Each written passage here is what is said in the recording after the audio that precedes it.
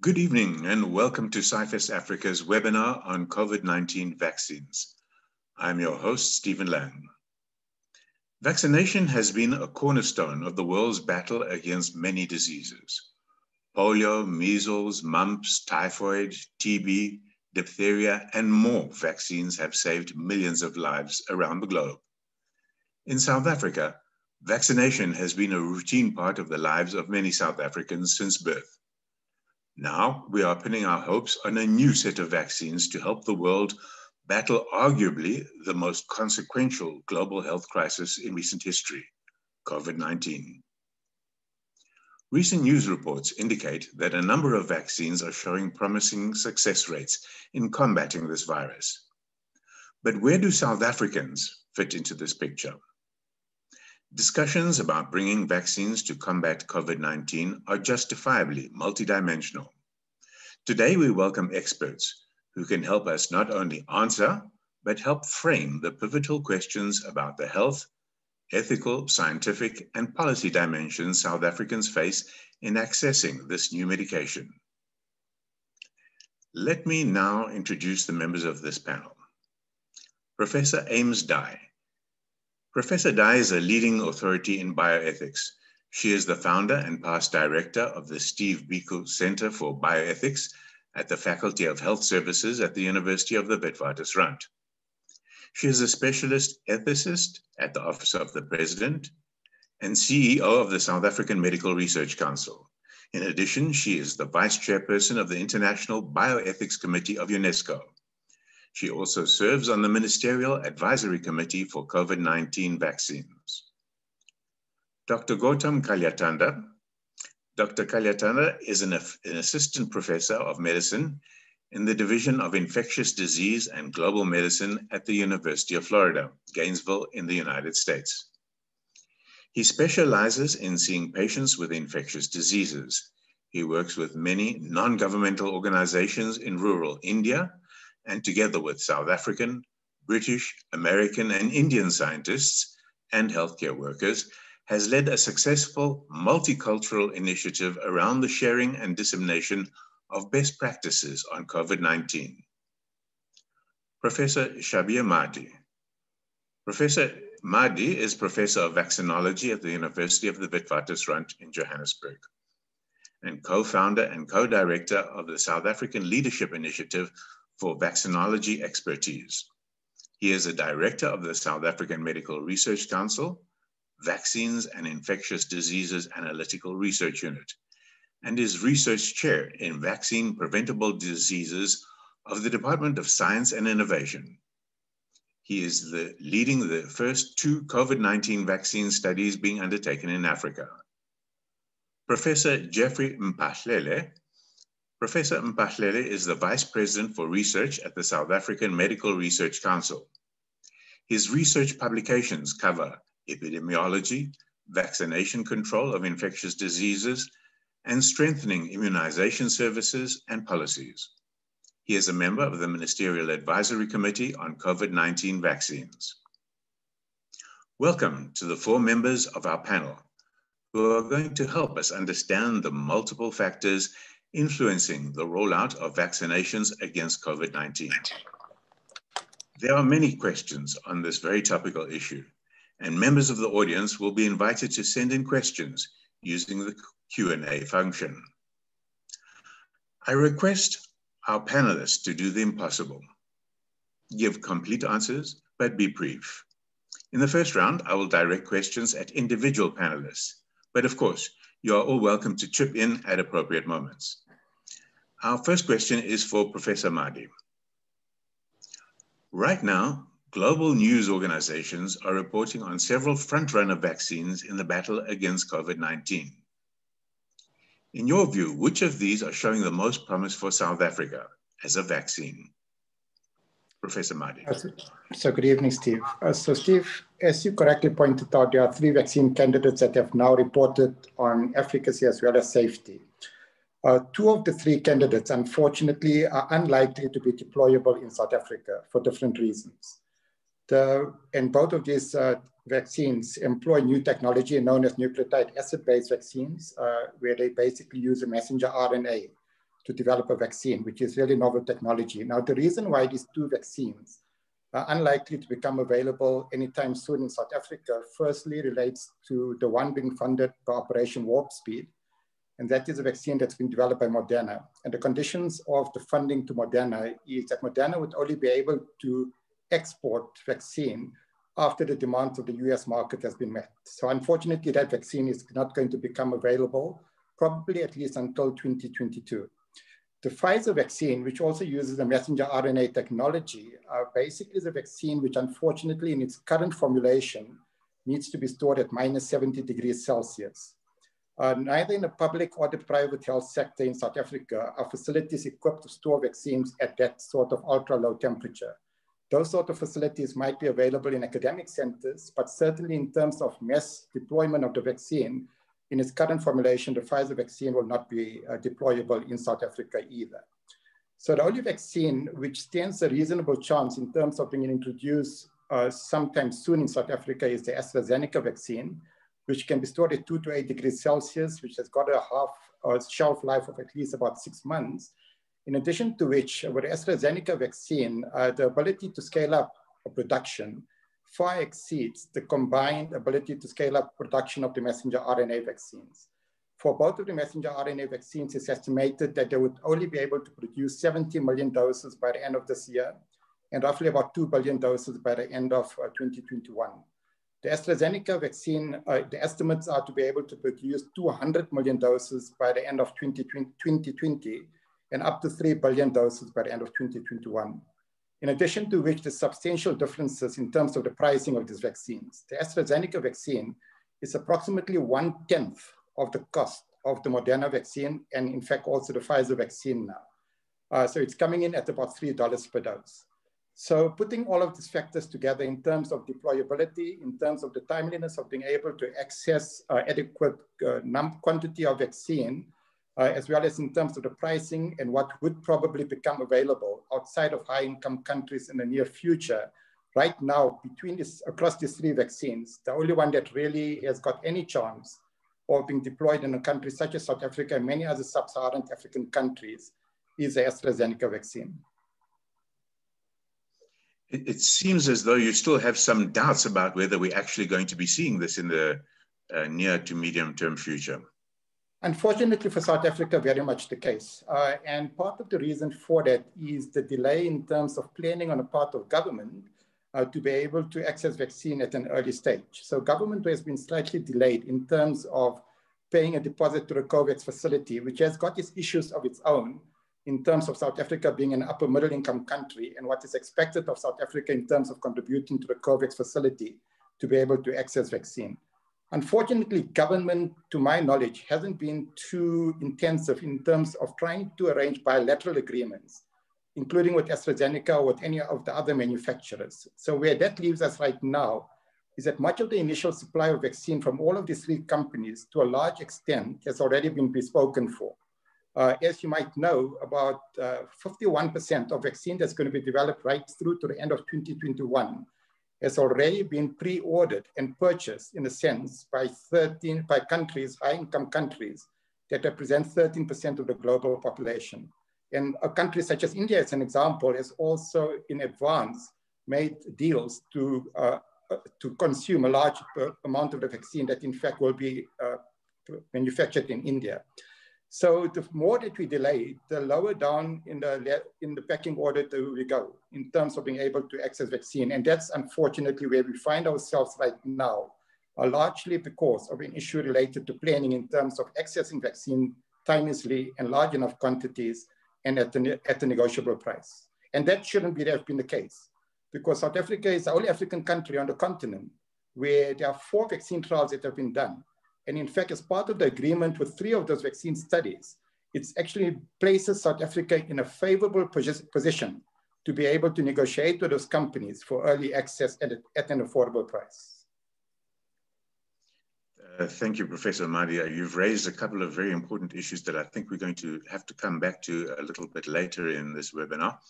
But let me cross now to Professor Dhai and ask a couple of questions about what are the ethical considerations involved in bringing new vaccines into the country.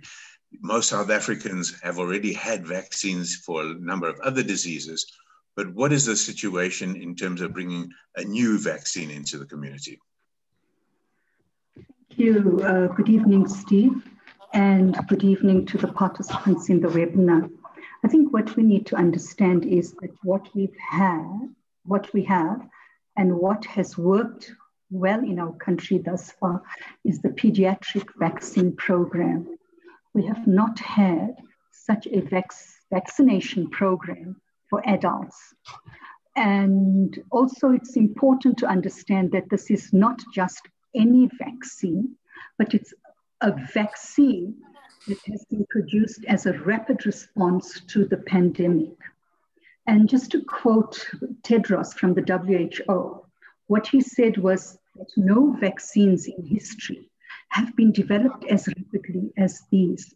So the scientific community has set a new standard for vaccine development. Key, I would say, in terms of ethics are safety, efficacy, country readiness in terms of our system so that vaccines can be administered efficiently. But I also think key is public acceptability and hence uptake of the vaccine. Currently, there's quite a bit of vaccine hesitancy, and there are studies that have shown that within South Africa, and this was already as early on as early October, vaccine uptake in terms of South Africa, there were, 64, it was only 64% of those that were surveyed that said they would be happy to take a vaccine. And of these 64, there was still a lot of hesitancy because 29% were very happy, comfortable, and the rest actually responded by saying, well, we're not too sure. So there is a lot of vaccine hesitancy, and it's something that is a huge problem in ethics. Some of the reasons for this vaccine hesitancy are, it's the novelty of the disease and this unusually rapid speed of the vaccine development. There's mistrust in science and in health experts by some. And unfortunately, you find mistrust messages getting more airspace on social media than positive messages. There's also, I think, some emotional detachment because of fatigue as a result of this infodemic that's been, I would say, just as bad as the pandemic in terms of plaguing the globe. And also the uncontrollable nature and the prolonged uncertainty of the pandemic also adds to this fatigue and exhaustion. We've also seen politicization of the vaccine and its safety and efficacy standards by some groups. There's conspiracy theories by anti-vaxxers, and I'm sure most of us have seen the videos that went around on YouTube every time there was some positive results being announced on the different vaccines. Within South Africa itself, what we find is also, and the study showed it quite well, it was a World Economic Forum study. It showed that distrust in the vaccines actually mirrored a lack of trust in public health institutions, with 32% of South Africans saying that they had no trust in our hospitals and our clinics, and it's really understandably so. Those are quite serious statistics. They're absolutely scary. But whatever the vaccine programs that we do have, the program that we do have now for COVID-19, I think there are key objectives of that program that we need to look at, and that is to decrease mortality and morbidity, and also to minimize disruptions to society and to our economy. We've had the experience in terms of what's happened when we went in full lockdown, and we don't want to go that way again. You know, our World Bank, the World Bank actually has stated in its predictions that Africa is going to see its first recession in 25 years as a result of this pandemic.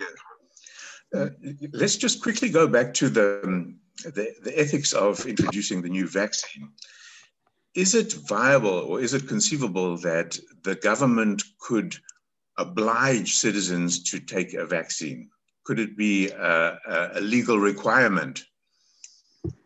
So currently there is no legal requirement and no regulation has come forth in terms of making it an absolutely mandatory.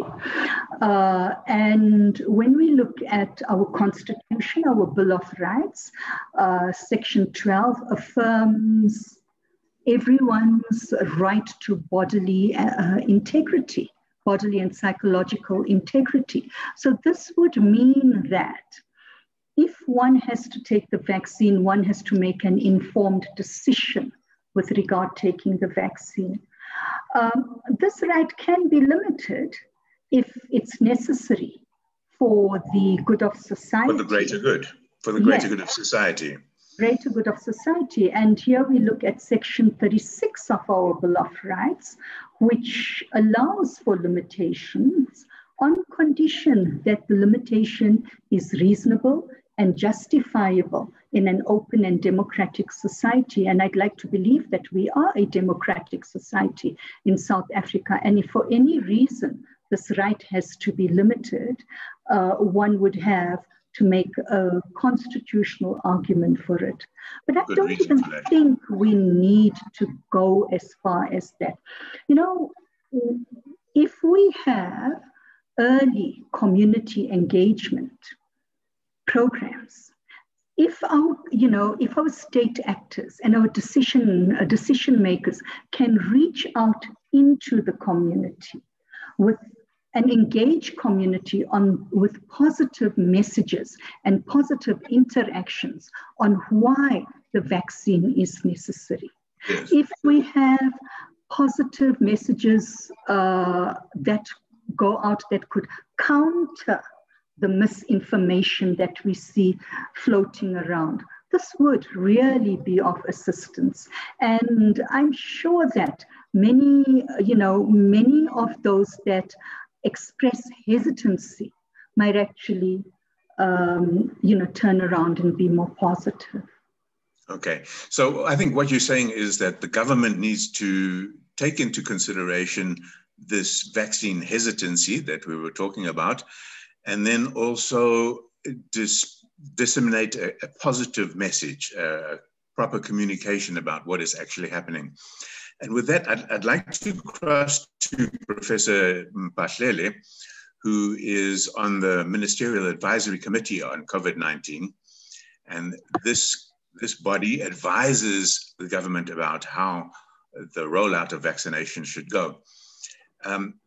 Professor Mphahlele, if you don't mind explaining us a little bit more about what is the actual role of this committee, how are they actually devising policy criteria for the rollout?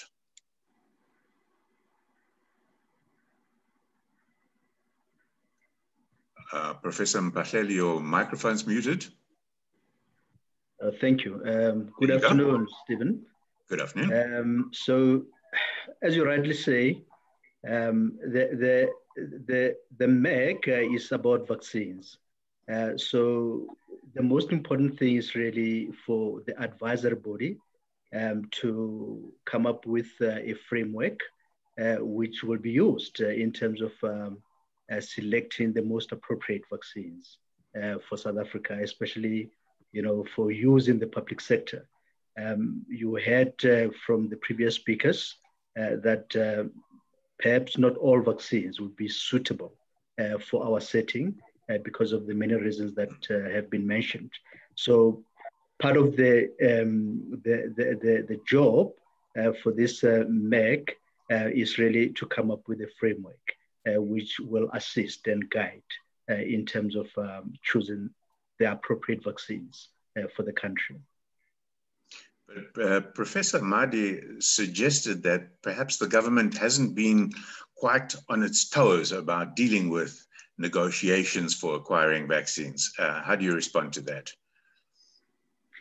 Well, it's difficult to speak for the government. I can only say that the role of the advisory body obviously is to advise the government, and the government has got its own role, which means they have to make sure that they procure the vaccines. If there has been an advisory on which vaccines are most suitable for the country, and do everything that is related to purchasing of the vaccines and making the vaccines available to the South African citizens. So it's not necessarily, the job of the advisory body. So it's difficult to really talk to the government. Okay. So let me understand that the advisory committee is giving advice, but then the government is not necessarily accepting all the advice or not acting on the advice. Is that correct? At this stage, nothing is finalized. Right. I think the advisory body is still at work with a number of recommendations. And when the recommendations are made available, obviously only then, the government will act. So it would be unfair to say that, the government is not doing anything at this point in time. Okay. From the advisory. Yes, it's an advisory committee. It doesn't necessarily have to act on your advice. Then what are the policy criteria that the advisory committee uses in selecting vaccines and selecting who will actually receive the vaccines? Yeah, so I just indicated that it's still a work in progress. There are certainly some recommendations being developed, but obviously these recommendations haven't been made available in a final format to the government. And I can say that when it comes to the criteria and maybe who should receive the vaccine, I don't think it requires it requires a lot of science, although there must be science behind it. We know that in most countries, the priority groups tend to be those who are at the highest risk for infection, and this include healthcare workers. They include essential workers, and they also include people with comorbidities and the elderly. So you shouldn't be surprised if those groups are actually included as part of the groups that should receive the vaccine first. Yeah, that seems to be international best practice at the moment, doesn't it? Dr. Kalyatanda, I'd like to ask you about your international experiences. You've been leading an international group of healthcare workers in conversation for the past few months, sharing perspectives. What do you expect will be the common challenges, questions that healthcare workers will face in their role in administering the vaccines, looking at it now from an international perspective? Right. Thank you, Stephen. And thank you for having me on the Scifest in this webinar. It truly is an honor. So it was interesting. A pandemic, by its very definition, involves the entire world. And we saw early on might have to do with a lot to do with lockdowns. People were becoming rather insular. And we thought that there was a definite need to collaborate globally, just to learn from one another. This was an interesting time. For as long as I know, the West presumed that infectious diseases were going to be relegated to Latin America, Africa, and Asia. And here we were, countries in Asia, Latin America, and Africa, worrying about this infection or at least, China initially, but then later that was coming on from Europe, at least to Africa and other places as well. So I think the West found itself in a different position where, and even countries in the developing countries themselves were learning from what didn't work in the West, and there were quite a few there. And that was the reason why we thought that there was a need to involve a multidisciplinary, multi-country collaboration to tackle this pandemic. So we had participants from about 34 countries, 35 different disciplines, various, and we did this on a weekly basis, not just to educate health workers, but even other disciplines which were closely connected with this pandemic as things progressed. Right. Lots of NGOs as well. So coming to your question about the common challenges, I think one of the biggest problems that we did face and that we are going to face is the infodemic, right? Or misinformation that is going to be seen. It was already present, and it's, I think, multiplied many-fold with the now rollout of vaccinations. Social media, there's lots of posts about why someone shouldn't be taking vaccines. And now this is a problem that will be faced by the healthcare workers, especially in developing countries, because these are the last mile healthcare workers who are going to convince people to take these vaccines. And here they are having to face these questions, and partly because we don't have a lot of information about these vaccines, just because, considering the timeline. So again, it is probably to equip the last mile healthcare workers with the information that's needed, the training that's needed to answer some of these questions, and on a separate footing to actually tackle the misinformation that I think is being propagated through social media. Right. So I think even when you come into this whole sphere of people not wanting vaccine, the anti-vaxxers and everyone else, there's going to be people who have decided to take it, as most surveys have shown, right? Europe, different parts of the world as well. Now, there are some who will not take it and might be difficult convincing them, but there's some people in the middle who I think can be, these are the people who need some solid facts, some information about the science behind these vaccines. And I think it is needed from all scientists and healthcare workers to kind of address this misinformation through proper science, through those same mediums or platforms. So I think the challenge is really, I think, the kind of misinformation and also, the last mile healthcare and the lack of a lot of information about these vaccines that these healthcare workers would have to face. Thank you. And also talking about the international perspective, the virus doesn't respect borders. It can cross very easily from one country to the other, as we've all seen.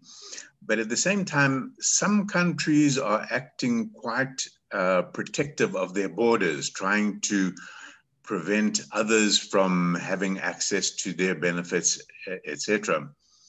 And it's also, in some respects, showing a kind of divide between the richer countries who've been able to buy ahead. They've been able to purchase stocks even from next year of the vaccine. Is this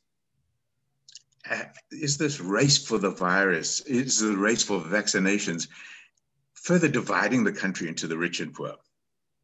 Oh, absolutely, right? I mean, there is enough information and there's enough knowledge to say. I mean, again, I don't have the numbers, but I think the majority of the vaccines are going to,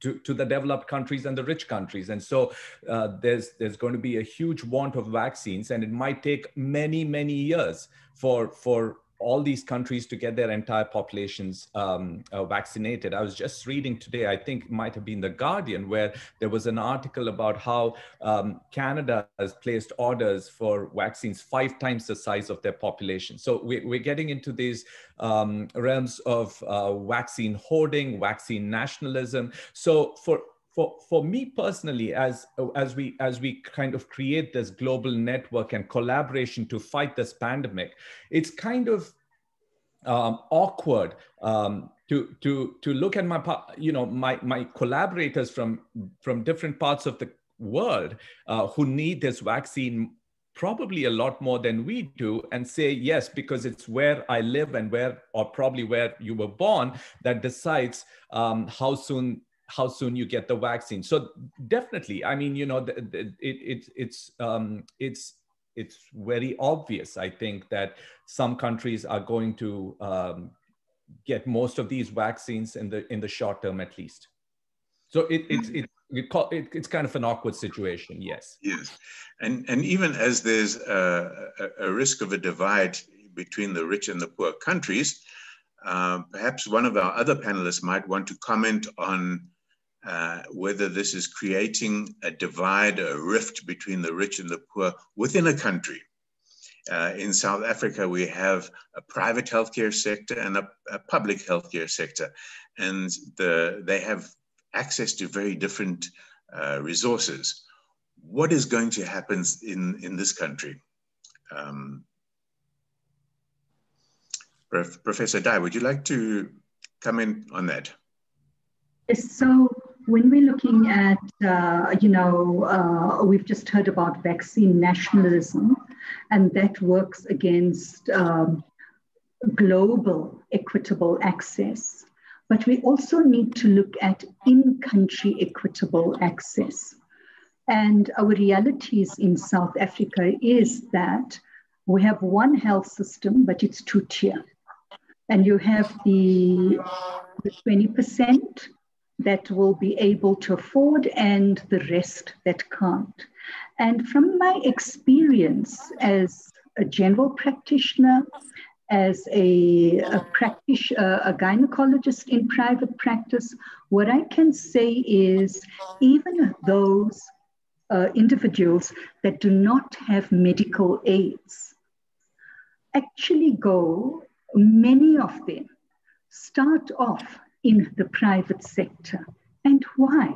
Because of the distrust and the unhappiness experienced in terms of public sector healthcare. So you will find many more than those on medical aids would want to purchase the vaccines, but unfortunately not all can afford. The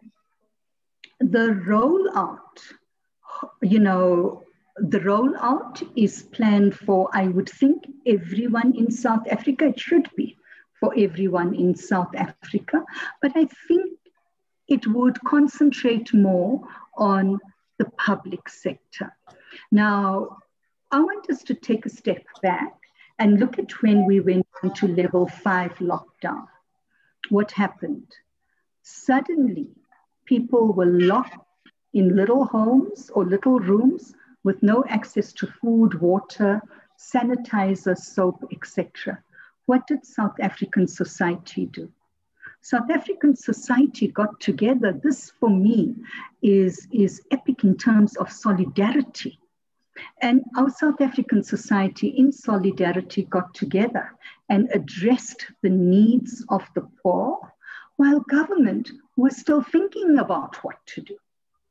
And what I would suggest is we pay, those of us that can afford to pay for our vaccines, we paid for our vaccines because the kitty is so limited. Okay, we're looking at there was a press release on the 4th of December by the Department of Health, where and in this press release, it states that it's committed to purchase 10% to purchase from the COVAX facility for 10% of its population. Now, the down payment for that is over 327 million rands. That's just the down payment. And what the article further states is that the full price is over 2 billion just for 10%. Now, if all our money goes into the vaccines, what's going to happen to other healthcare? What's going to happen to TB, HIV, etc., and all the other social amenities, non-health social amenities? So I think we need to get together in solidarity. I really think that it's important that the private sector and the public sector talk to each other and collaborate. The Department of Health announcement stated that it would encourage collaboration between private and public health sectors in terms of moving forward. And I just hope that this is going to be the way we move forward. I think we've learned lots of lessons. Yes, and there's some very important things that you have to say there. I'd be interested to hear how the Ministerial Advisory Committee is going to tackle these issues between the private and the public health sectors. I wonder if Professor Mphahlele would like to comment on that.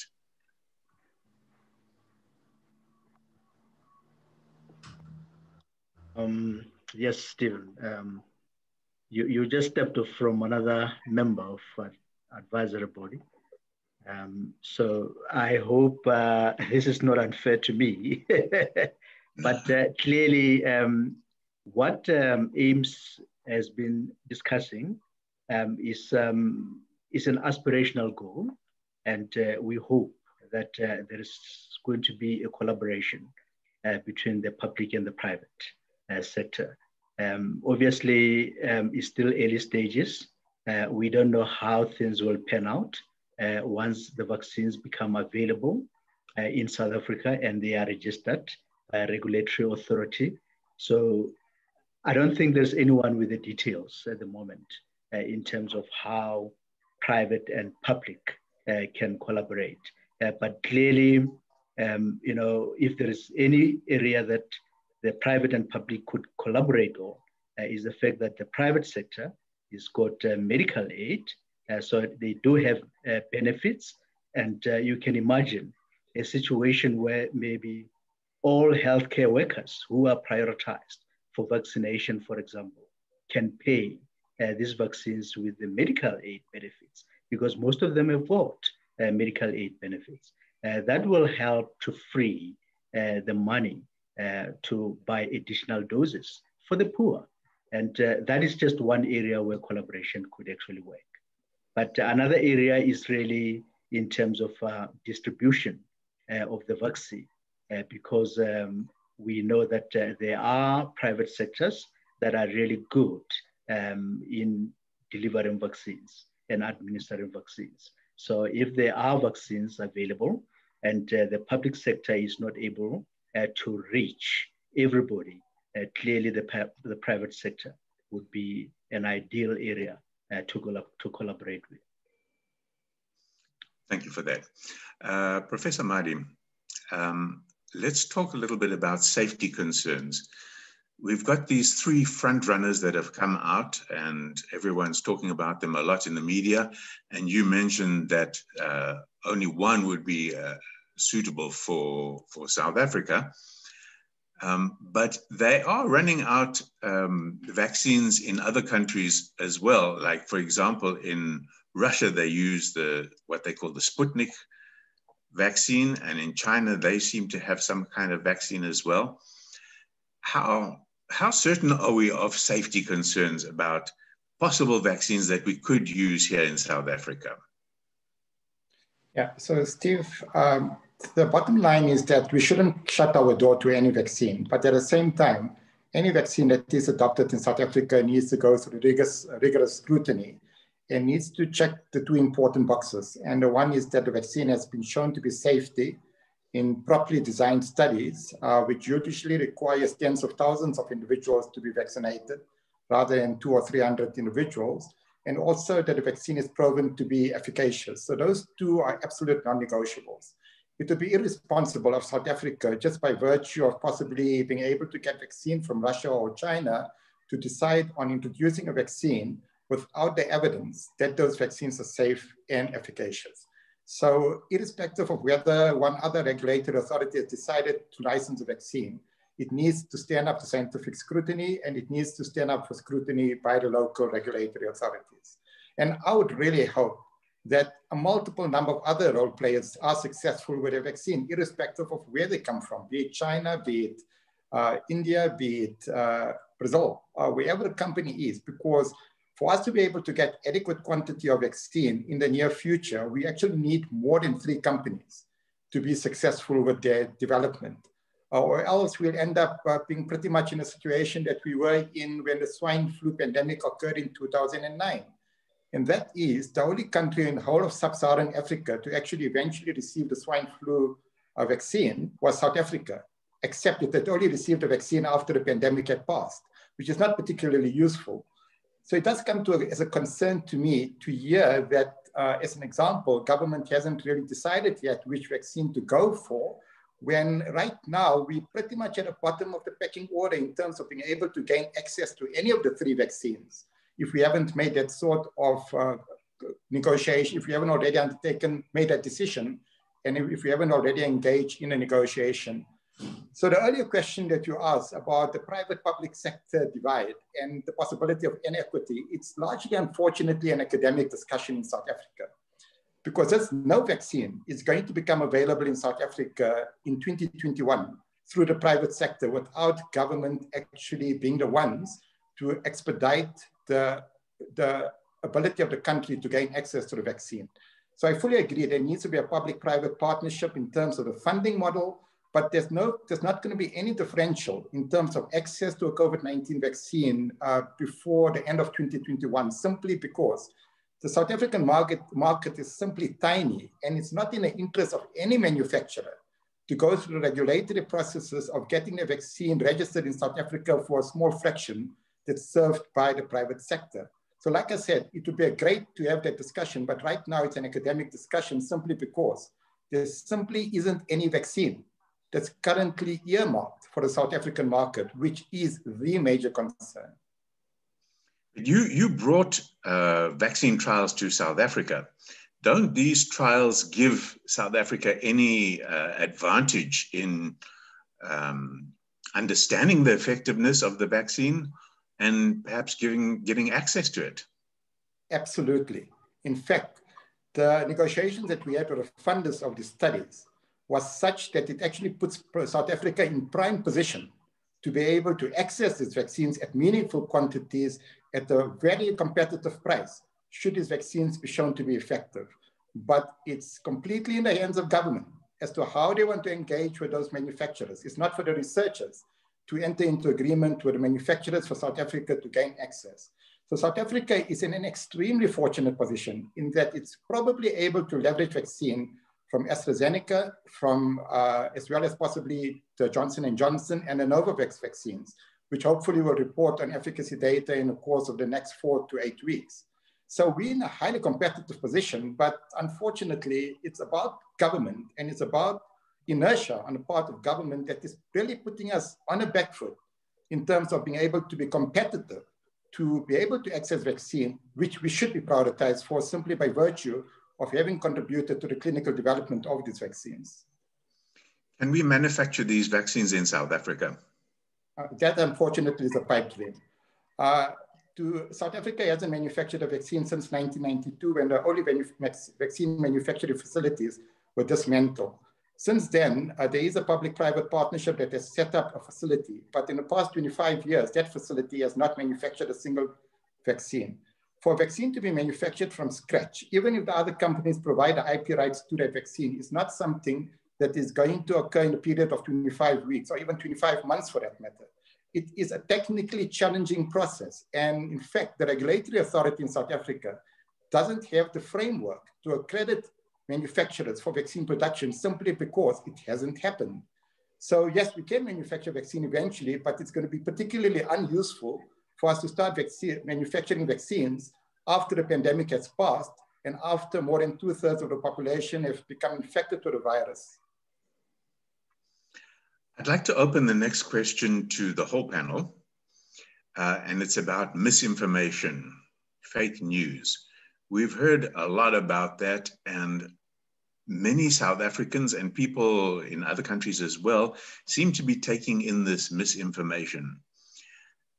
What I find very difficult to understand is why are people generating such misinformation? And secondly, why do people believe it? Who would like to answer that? I would lay the blame on the part of Donald Trump. Yes.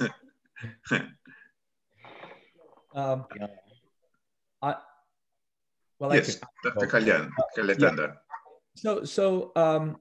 I think there are four groups. I think, based on some studies, there are four groups that, or four subgroups that really contribute to a lot of these misinformation. There are some people who truly, believe in this. Then there are obviously in platforms, social media platforms, there's a large number of people who actually sell their products. So it's marketing gimmicks. So, they kind of have these ways, so they benefit from that. So they would market it, right?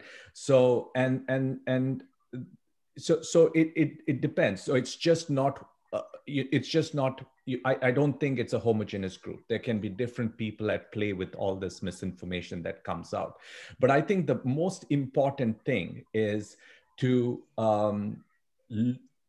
counter that and not react. Right. I think the problem is when you react. I think what we should really be doing is counter it with proper science. And I think this is where governments can play a huge role in being that medium through which science is communicated to the population very well. There are some groups that are shown to believe in these kind of misinformations a lot more than others. And studies have shown it's usually the elderly, marginalized societies, and they might have other reasons to believe these conspiracy theories. And I think those should be addressed as well.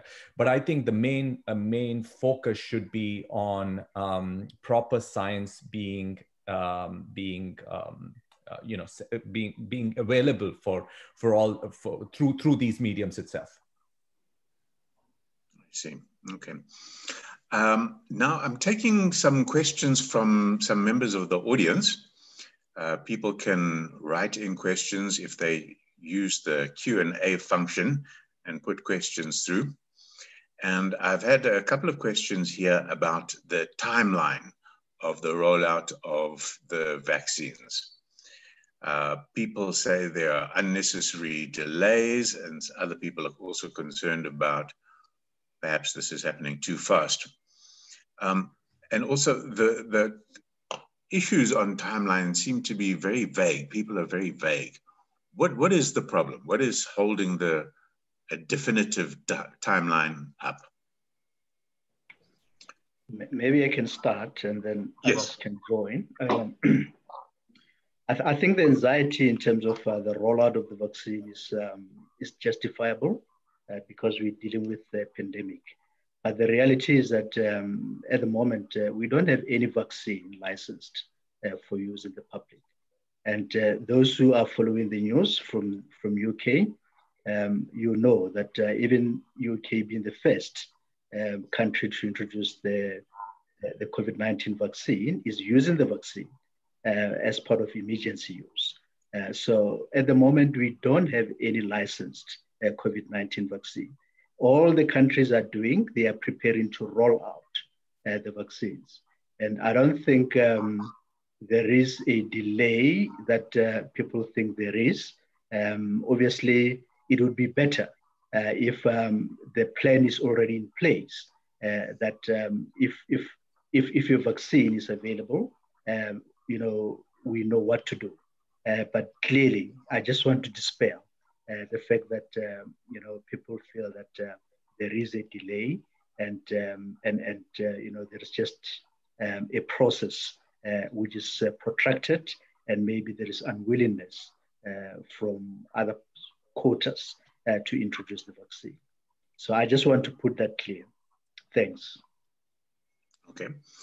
And the vagueness or the unsureness about the timeline causes a lot of people, particularly here in South Africa, to be suspicious of corruption. Is there a possibility that there's corruption involved in making the vaccines available? And to what extent are there reliable, transparent, clear policies to ensure that there isn't corruption? We even had these incidents of corruption with protective equipment. What can be done about that? Why should we be worried about that instead of just worried about being healthy? Perhaps Professor Dhai would like to talk about that. Yeah, you know, we can have all the policies in the world. Yes. But corrupt will get their way. So what I think we should be reassured about in terms of the vaccines and the fact that, you know, it's taken some time in terms of even making a decision with regard to whether or not we commit to COVAX. And I'll refer us back to the statement that the Department of Health put out on the 4th of December. You know, the contracts had to be studied. And I just want to say, from the reading that I've been doing on COVAX and the interaction that I've had with other colleagues, COVAX isn't that angel it's been made out to be. COVAX is one initiative whereby we can look at accessing vaccines. I've been told that it's like a negotiating tool more than actually a company. Is that correct? Yes, it's an alliance spearheaded by the WHO, and it includes Gavi and CEPI. These are two other initiatives. And basically, what the plan has been to promote global equitable access to vaccines for all nations and to counter nationalism in terms of vaccines. Now, when you look at that, and you look at the countries that have signed into COVAX, the signatories, the UK, the EU, Canada, so they've signed into this pact, but they've gone and eroded the pact by going and striking up bilaterals as well, which means less into the pot of COVAX. And then when you look at the financing mechanisms as well, in terms of COVAX, South Africa is ranked as a middle-income country, yes, but it's, you know, in terms of what we pay is going to be the same as that of prices in Japan, the UK, etc., and we're in junk status. And then also in terms of the volumes that are going to be given out, you know, somewhat obscure. So that's the one thing. But also in terms of the contract itself and in terms of the various checks and balances that we have in the country with, you know, this is where I would think one actually, had to consider whether or not there would be irregular expenditure. And so if Treasury has been doing its job, and it's been doing its job such that it wants to prevent problems based on what we've actually experienced thus far, then I think we should also, give our government is not an angel, but I think we also need to give government credit in terms of why it's actually been moving this route. The problem, though, in terms of why we're asking all these questions is, we need those messages to come forth. And the press release on the 4th of December, I'm sure most people haven't even read. It's just on the website, and that's it. In this press release, it also talks about, the fact that it's not restricted to COVAX, and it's going to be looking at other industry players as well. So it can move towards the most cost-effective route going forward. Thank you. We're in young status, let's accept that. South Africa is falling in the middle between the emerging countries and the developed countries. I'd like to read another question here from one of the members of the audience. It says that vaccinated people show adverse reactions, or sometimes show adverse reactions. How would the manufacturer and government take care of such people? What is the advice to people with existing autoimmune condition? In other words, what about people who perhaps shouldn't take a vaccine? What can be done about them? Open to the panel. So Steve, in some countries, what they've got is they've got a compensation fund, and especially vaccines are sort of somewhat mandatory. The countries are actually compelled to have a compensation fund where they would sort of cover the costs in terms of any serious adverse events. But that being said, I think we just need to be careful about not overcalling the whole issue of adverse events, including with people with autoimmune disease. Right now, based on the evidence that has come out from these 3 studies that have been reported on, including one that was now being peer-reviewed and reported on in the Lancet just yesterday, is that there haven't been any indications of serious adverse events. So all vaccines induce some sort of adverse event, but it's usually a mild self-limiting infection, illness, sort of pain at the site of injection or some mild fever. And in fact, that's good news because it tells us the immune system is actually mounting a response against the vaccine, which is exactly what we require. So in terms of what can happen, like I said, government can put up a compensation fund, and many high-income countries, including Australia is an example of a country that has got a mandatory vaccine policy for children. They actually got a compensation fund that they would compensate for any serious adverse events that's eventually attributed to the vaccine. What you also need to understand is that in a context of millions of people getting vaccinated, it's not going to be surprising that some people are going to fall ill very soon after vaccination, but that doesn't necessarily mean that the vaccine has caused a person to become ill. The only way to really determine whether vaccines are safe or not is to do this sort of randomized controlled trials that have been done, that includes large number of people, that eventually you can sort of compare 2 equally divided groups in terms of their side effects that might or might not be experienced. And if the side effects are higher in the vaccinated group, then we can attribute that to vaccination. So we need to be careful in terms of calling any event that occurs after someone is vaccinated as being related to vaccine. As an example, someone that gets a shot and walks onto the street and gets knocked down by a motor vehicle, that obviously is not related to the vaccine. And someone can get a heart attack the next day after they get a vaccine, but that does not mean the vaccine has actually caused that. So the manner in which we actually think about adverse events, especially when millions of people are going to be vaccinated over a short period of time, we need to be really guarded in terms of the messaging and how those sort of attributions are made. Thank you. I've got another question here. The question is, why is the South African government not communicating with South Africans about when we will get a vaccine? That's the question. But first of all, do we agree? Is the government communicating properly about vaccines or not? And if not, why not?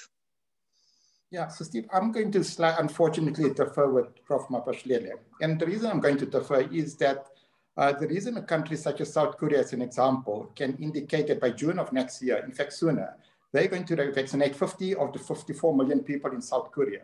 The reason they can actually make that statement yesterday was simply they have planned in terms of when they're going to get vaccine, from who they're going to get vaccine, how much vaccine they're going to get. And that planning didn't take place the day before. That planning took place, in fact, probably 6 months ago. And the same thing, the reason the United Kingdom can introduce vaccine today, when the vaccine was only provided in EUA in the United Kingdom last week, was because of the planning that has gone in terms of those countries being able to access vaccine at an early stage. When we hear that South Africa hasn't even decided which vaccine they're going to actually decide on eventually. And right now, like I said, all of this vaccine has been taken up already. So we are vague about when we're going to get vaccine simply because we don't know which vaccine we're going to get, how much vaccine we're going to get, who we're going to get it from, where we're going to get it from. And that is a problem. So right now, we're pretty much on the track to get a vaccine after the resurgence has occurred in South Africa. And what we already experienced the first time around is that in urban areas, heavily densely populated areas, up to 1/3 of South Africans were already infected with the first wave. So we are vague, but the reason we're vague is because unfortunately the reality is we haven't already made a plan in terms of which vaccines we were going to purchase. And that was meant to be done at risk, in that we were never going to be able to know which vaccines were eventually going to work. But all of these high-income countries, yes, they do have the luxury of having the resources to be able to do that. But they went out at risk a few months ago already. When this vaccine started to go into human trials, that's when they already put their purchase orders in to access these vaccines. Professor Mphahlele, I think you were called out there. Maybe you want to have a right of reply. No, thanks to Shabir. Clearly, it's not a dialogue, and we're not defending anybody here. And I think the person who's supposed to be defending this is actually the government. So I can only, say what I know, and obviously the government is listening, and Shabir can engage the government as well. So it's not really a criticism to me, but I take it that it's really an expression of his opinion on the lack of a plan at the moment. So point well taken. Thank you. And maybe I should say that we really don't have money in the country. The money is stolen. Look at the Zondo Commission. So, I think we actually need to consider all issues. Yes, we could have gone straight to put in orders, etc. But where are we going to get the money from? And it all comes back down to finances. So, unfortunately, we've had a very corrupt, a huge sector of our leadership at various levels have been absolutely corrupt. And this is one of the reasons we're sitting at the moment thinking about where are we going to get the money from? That's the reality. Dr. Kalyatanda, I think you want to talk. No, I mean, I can't speak a lot about, obviously the politics and what's happening in South Africa, but I think this pandemic really offers an opportunity for a lot of developing countries in the world to build, to innovate, capacity building, and then also for local governments to invest in funding. And again, I go back to India because we had a lot of participants from India, but the method with which they started building ventilators, because when it became apparent early on during the pandemic that obviously a lot needs to be done in terms of increasing the ICU capacity. There were lots of people who came up with innovations, and I think the government did support them, but it was at a very grassroots level as well. And I've also seen a lot of funding going in a lot of developing countries to innovate new products, drugs, various other things. So I think this pandemic really provides us all an opportunity to build, and I think that's what we should kind of do and encourage as well. Thank you. I'm reading another question from one of the members of the audience. How effective will the vaccines be? Will we need to take them every few months or years? What happens if we don't take the second dose? Some of the vaccines require you having 2 doses. Let's talk a little bit about the effectiveness of the vaccine. Yeah, so Steve, currently our understanding in terms of these vaccines is most of the reports that have come out for the 3 vaccines indicate you need to get at least 2 doses of vaccine. Obviously, because the participants haven't been followed up for a long period of time, we can't really predict in terms of how long the immunity is going to last. But that being said, there are some lessons to be learned from natural infection. And the data from natural infection indicates now that both in terms of what we call humoral immunity as well as cell-mediated immunity, and the sort of memory cells that are induced by natural infection, it lasts for at least 6 to 9 months. Based on evidence with other common cold coronaviruses, as well as the SARS and the MERS coronavirus, the immunity after natural infection is about 2 to 3 years. Now, the reason I'm talking about natural infections is that many of these vaccines have been evaluated in terms of the immune responses relative to what is induced by natural infection. And the type of immune responses that have been induced by these vaccines are similar, if not better, than what is induced by natural infection. So even though it's too early, it would be very surprising if the immunity doesn't persist for at least 2 to 3 years. For some vaccines, as an example, with the measles vaccine, immunity lasts for up to 15 to 20 years. This yellow fever vaccine, where immunity probably is lifelong. So it's difficult to predict. And those are the type of questions that we would need to address moving forward. In terms of 1 versus 2 doses, like I mentioned right now, there is analysis that I'm aware of that's being done to see what the efficacy, what the effectiveness of a single dose is, at least for 2 of the vaccines. But I don't think that with the current evidence that we could recommend a single dose of the vaccine until such time when that evidence comes up. One of the reasons why we're unlikely to need to vaccinate each year, unlike seasonal influenza, is that the SARS-CoV-2 virus is relatively genetically stable. There are some mutations that take place, but nowhere to the extent as you see for seasonal influenza.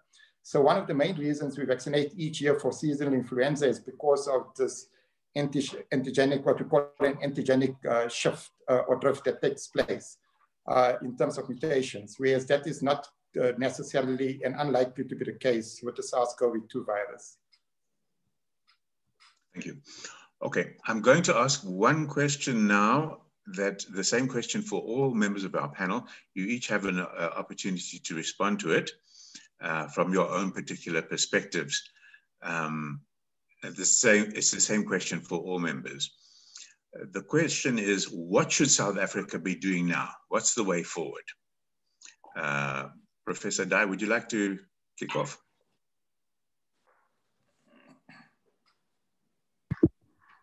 Yeah, no, that's a difficult question, actually. But what should South Africa be doing now is, I think we should actually be working towards equitable access to vaccines for all in our country. And I think it's very, very important to remind ourselves that the pandemic has actually highlighted inequities and even exacerbated our inequities. And we need to confront these inequities. And in terms of the vaccine rollout, what should South Africa be doing? South Africa should be thinking about how we can actually move towards equitable access, how we can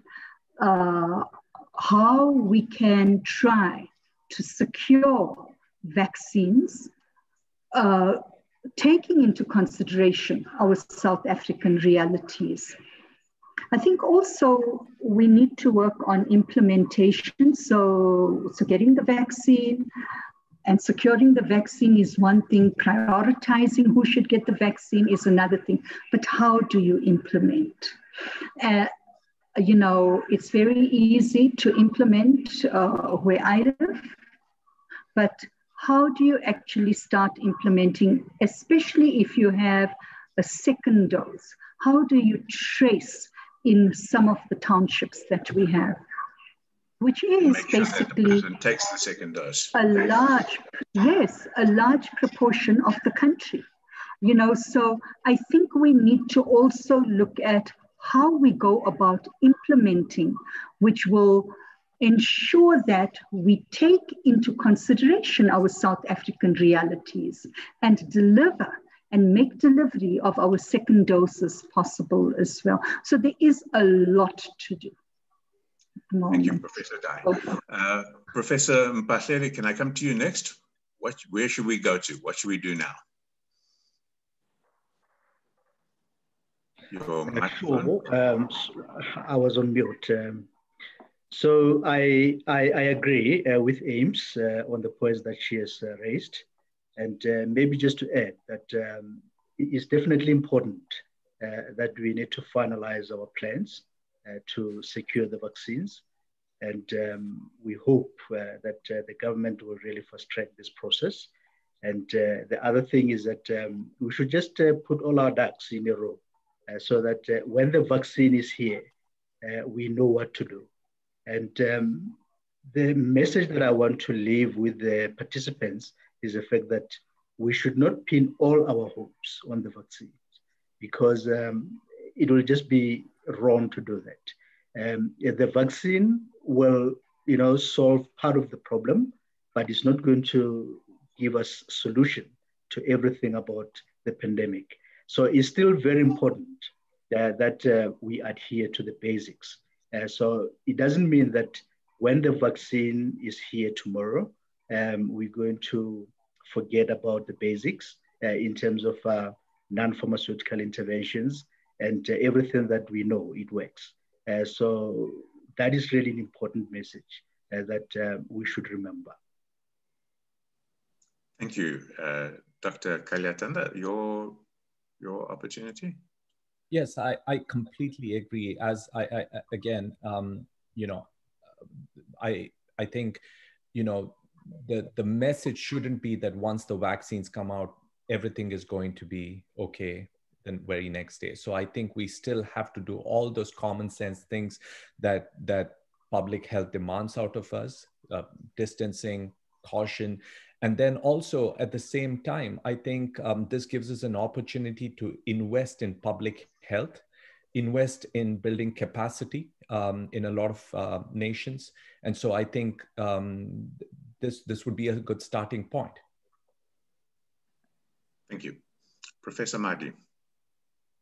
Yeah, so Steve, I mean, I fully agree with what other speakers have mentioned. But when we think about vaccines and what needs to be done, what's of priority right now for South Africa is really to sort out how it's going to access vaccine with reasonable quantities. And I think, as Jeffrey has mentioned, the groups that would need to be prioritized in the context of limited doses of vaccine, those are well defined already. And we need to look at what systems, what we're going to use to be able to reach those groups over a short period of time. The point that Prof Dhai mentions in terms of how expensive these vaccines are, we need to be clear that inaction on a part of the country in accessing these vaccines will be more costly than the amount that's required to actually purchase vaccines for the country. We already know that what happened this year round is that the receiver of revenue will have a 300 billion rand shortfall because of our response to COVID-19 in terms of lockdowns. When we are funding South African Airways to 10.5 billion rand in terms of getting them out of debt, and we're talking about not spending, we're complaining about spending 2.5 billion rand on procuring vaccine for 10% of the population, there's a disconnect. So we need to be clear that vaccines cost, and it's going to cost South African money. But like I said, the inaction and our inability to gain vaccine would be more costly than what vaccines would actually cost for South Africa to get at least about 1/3 to 40% of our population vaccinated. So the priority for the country, all of whatever we're talking about is completely academic. If we don't have vaccine on the horizon, and right now, South Africa as a country, unfortunately, does not have any sort of vaccine on the horizon, except for the 10% that might come to the COVAX facility sometime towards the end of the second quarter of 2021, which is not going to assist us in terms of the resurgence that is likely to be experienced in this country come February, March of next year. Thank you. And one quick last question. One of the main goals of Scifest Africa, Scifest Africa is hosting this webinar, and one of their main goals is to encourage robust debate and a more engaged citizenry when it comes to healthcare and science. So what should the citizens of the country be asking government? What should the citizens be asking policymakers, scientists, and healthcare workers? Open question. Anyone? Exactly the questions you are asking us. I think it's exactly the same question. Yeah, no, I agree. I think the citizens have got the right to demand the vaccine, and they should just, you know, make their voice heard that a vaccine is needed, and even though the government can provide the vaccine, they should also play their part. As I mentioned, that we need responsible citizenship. It's not like because, you know, the government will provide the vaccine, we then going to neglect everything else that we know is working. So that is really something that I can say. Yeah, I think it's very important that the government hears the citizenship. I think it's important in terms of anything that the government is going to be doing with regard to the vaccines, to promote legitimacy, to promote trust in terms of the South African populations. You know, any vaccine, you know, and if trust is promoted, then when it comes to uptake of vaccines, I think if our citizens can take ownership of decisions, so not only what is government going to do, but how is government going to involve us in these decisions, then we take ownership of these decisions and we accept these decisions and we move with them. Thanks. Thank you so much. And with so many questions still outstanding, this has been a riveting discussion on matters of life or death importance. I would like to thank our panelists, Professor Shabir Madhi of Wits University, Professor Ames Dhai of the SAMRC, Professor Jeffrey Mphahlele, also of the SAMRC, and Dr. Gautam Kalyatanda of the University of Florida. This webinar was curated by Professor Janice Limson, Vice Chair of the Scifest Africa Advisory Committee, and the Department of Science and Innovation, NRF SARChl Chair in Biotechnology, Innovation and Engagement. Ryan Bruton was in control of the technical side of this webinar, hosted by Scifest Africa. Your contributions have all been invaluable. And from me, your host, Stephen Lang, thank you for all your participation. Thank you. Thank you. It's been a pleasure. Thank you.